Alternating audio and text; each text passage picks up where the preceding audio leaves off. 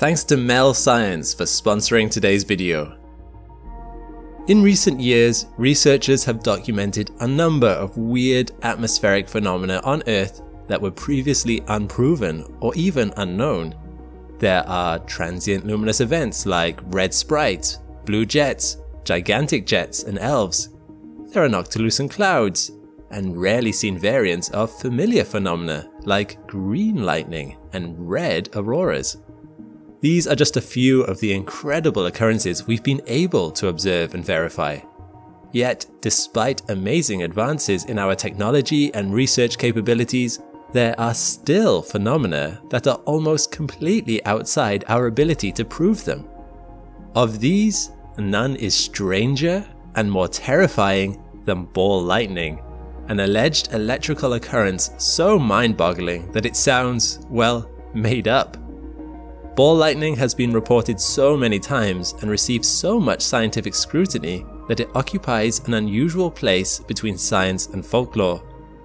But unlike most myths, ball lightning has a mounting body of evidence that suggests we should not only take its existence seriously, but we might already have proof that it does. So, what is ball lightning? How are scientists attempting to reproduce it in laboratories? And if it is a real phenomenon, as many experts believe, why is it so difficult to prove? I'm Alex McColgan and you're watching Astrum. Join me today as we look at the fascinating history of ball lightning encounters, examine some of the most intriguing new theories out there, and learn about stunning laboratory experiments that are attempting to get to the bottom of one of science's strangest unsolved mysteries. For centuries, accounts of ball lightning have come from all over the world. The stories vary, but many agree on certain details. The phenomenon appears as a bright burning orb, sometimes golf ball sized and sometimes much larger. It's usually white or blue, but can also be red, orange, or yellow. The phenomenon is said to last between 1 and several seconds, float in a slow path, at times changing direction, sometimes even erratically, and has been alleged to pass through walls and windows unscathed. According to some reports, the ball lightning fizzles. In others, it explodes violently, causing severe damage, leaving behind an odor that has been described as sulfurous. At its most destructive, ball lightning has been reported to maim and kill people, and to blast apart heavy walls, doors, and ships.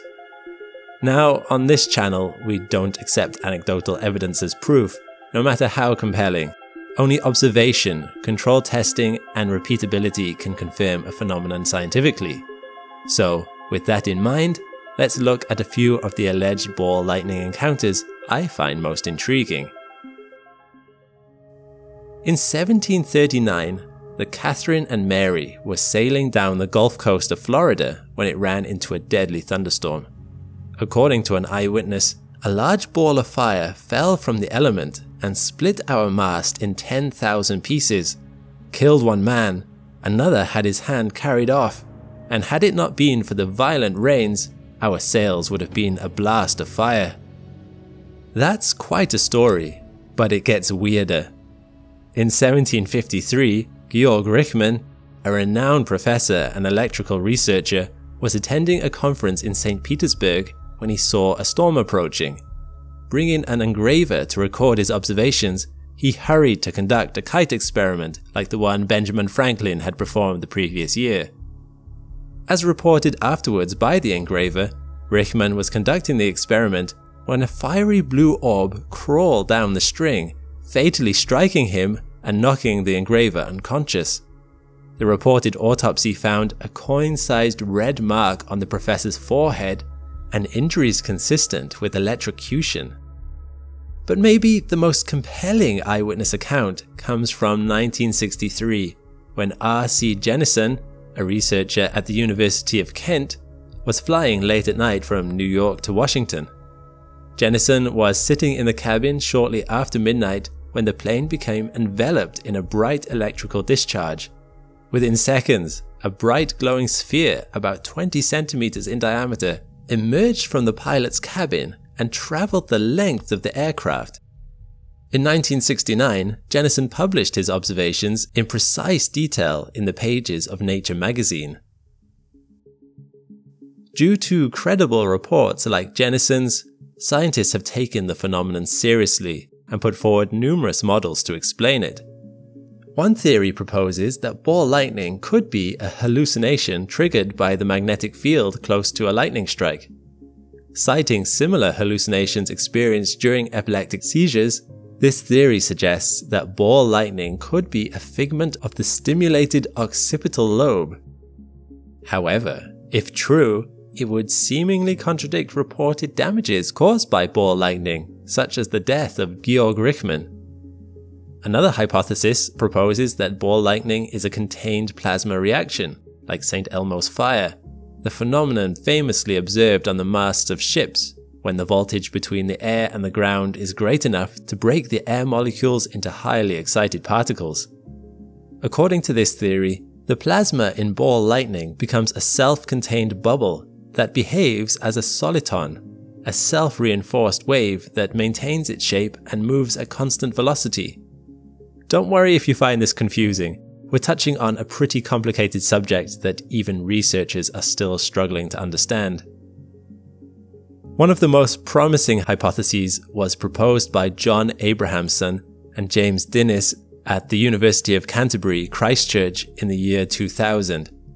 This model proposes that a powerful positive lightning strike can vaporize molecules in soil, causing energized nanoparticles that then react with oxygen in the air to produce light and heat.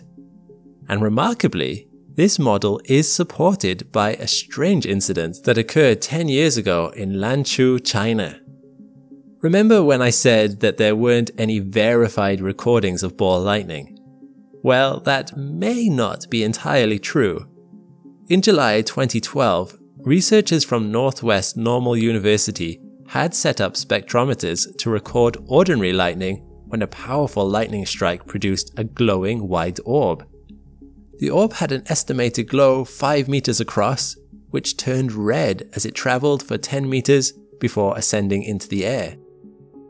All this was recorded with high-speed video, which sadly hasn't been made public, and the spectrometer reading, which has. The spectrometer confirmed emission lines from silicon, calcium, and iron, all common in soil. So, if this observed phenomenon was in fact ball lightning, as it appears, then it adds strong evidence to support the vaporized silicon hypothesis. But the model doesn't account for certain behaviors described in ball lightning encounters, such as the ability to pass through solid matter. So what does this mean? Well, either those accounts are wrong, or ball lightning could actually be a collection of separate phenomena. In addition to proposing theoretical models, scientists have attempted to reproduce ball lightning in laboratories with incredible results. One experiment at the Max Planck Institute reported producing a ball lightning type effect when researchers discharged a high voltage capacitor into liquid water. In 2006, researchers at Tel Aviv University conducted an experiment by pointing a microwave drill made up of a magnetron and a microwave beam at a strip of solid silicon.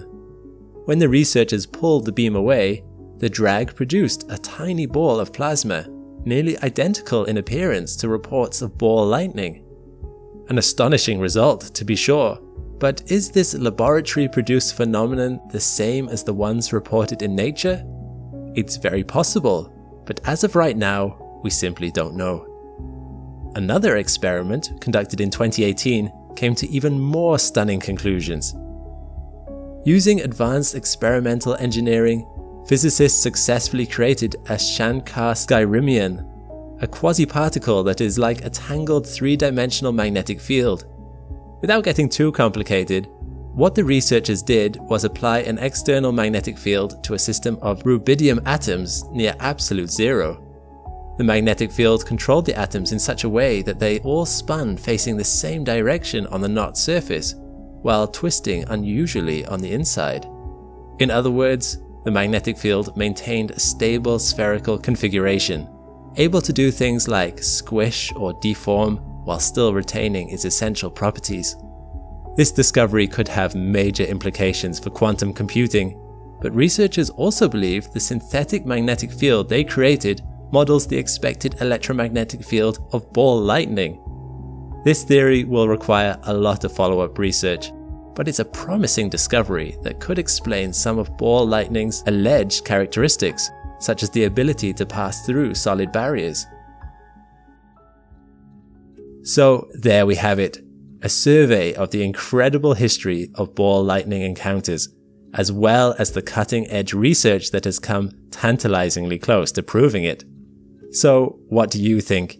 Do you find any of these theories convincing? Have you, or anyone you know, ever experienced an encounter with something that looked like ball lightning? I'd love to hear about it in the comments. I also love that as humans, we are so naturally inquisitive and curious.